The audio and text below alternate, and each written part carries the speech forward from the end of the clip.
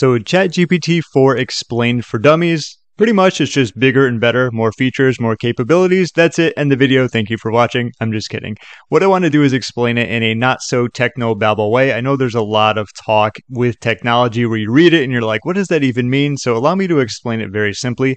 I will be going over their announcement that they had not too long ago, and then I'll actually be showing you an example about how it is much bigger and better. So it's most advanced system producing safer and more useful responses. That is a perfect way of saying it. So this is actually a great little example right here. It can solve difficult problems with greater accuracy thanks to its broader general knowledge and problem solving abilities. So if you look at this is fantastic right here. Explain the plot of Cinderella in a sentence where each word has to begin with the next letter in the alphabet from A to Z without repeating any letters. So as you'll see, A, B, C, D, E, F, G, I'll read some of it, but it says, a beautiful Cinderella, dwelling eagerly, finally gains happiness, inspiring jealous kin, love magically nurtures, opulent prince, quietly rescues, slipper triumphs, uniting very wondrously, xenial youth zealously. Okay, so I read it all, but that's great. Okay, so visual input. There are going to be aspects with images. What can I make with these ingredients? And of course, there are many options you could do, and it's going to just talk about that. How cool is that? So it's able to actually take a picture,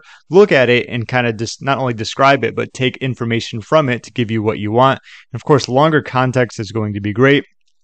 Says it's capable of handling over 25,000 words of text, allowing for use cases like long-form content creation, extended conversations, and document search and analysis. That is a huge difference. I think the previous one was like around 3,000. This is another, I'm going to do one more example, then I'll show you. So it talks about where it gives you examples about this person is free from here to this time, and then this time to that time. And it talks about, let's see, what are some options for start times for a 30-minute meeting? You know, it says for Andrew is this, for Joanne is this, for Hannah this, and the common availability will be from 12 to 12:30. So it can solve these complex problems, which talks about that it's scoring higher with specific test taking and so on and so forth. So what I did is do a great example here when it comes to productivity. And I'm going to show you that it's going to be a little bit more complex. I have ChatGPT 4 here. As you can see, it excels at tasks that require advanced reasoning, complex instruction, understanding, and more creativity. And as we read this, you're going to see there is a little bit more complexity. So I actually talked about my schedule here. I need to wake up at 4:44 a.m. to go to the gym. I get back around, if I finish work at 4:30 p.m., how many small breaks can I take throughout the work period so that I have plenty of energy throughout the day? So you'll notice there's a little bit more in terms of complexity here, talking about when I wake up, when I get back, when my work time is going to start, when it's going to end. So not only is it talking about when should I, take gaps so that I, don't burn out or something like that, it's going to also use that information to give us an answer. So there's much more minute details to this. Let's click on the arrow button. And of course, the thing with ChatGPT 4, it's going to be a little bit slower when it comes to generating the content. It's, it's kind of one of those push and pull things where you get a lot of these other higher quality features, but it's going to be a little bit slower, and that's fine. With that being said, what I'm going to do is actually go ahead and start reading this to you because I'll probably catch up to it. So there isn't a specific number of breaks that guarantees you'll have plenty of energy throughout the day, as this can depend on various factors such as your energy levels, sleep quality, and individual preferences. However, I can provide some general guidelines to help you plan your breaks for a better workday experience. First, let's determine the length of your work period. If you start working at 6:30 a.m. and finish at 4:30, you will have a 10-hour workday. Keep in mind, I don't always do that. It's kind of rare that I do 10 hours. I like doing a little bit less because I find, me personally, if I do more hours, you burn out quicker, and then you're just like less energy the next day where it just messes up anyway. So just throwing that out there. One popular method for structuring breaks is the Pomodoro technique.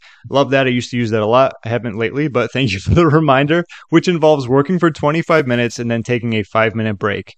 After 4 25-minute work sessions, or Pomodoros, you take a longer break of 15 to 30 minutes. This method is intended to improve focus and productivity while reducing mental fatigue.